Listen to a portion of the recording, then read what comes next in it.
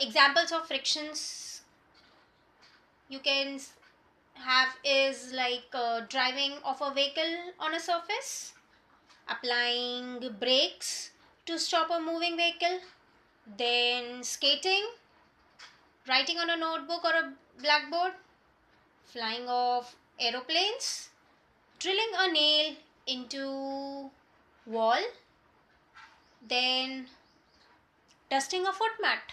Okay, we dust a foot mat or a carpet by beating it with a stick.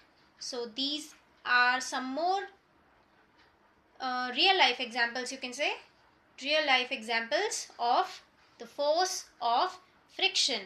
Force of friction. So a force of friction is a force that opposes the motion between any surface, any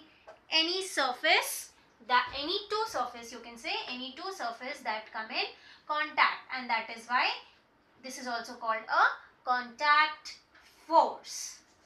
So today you will do an experiment.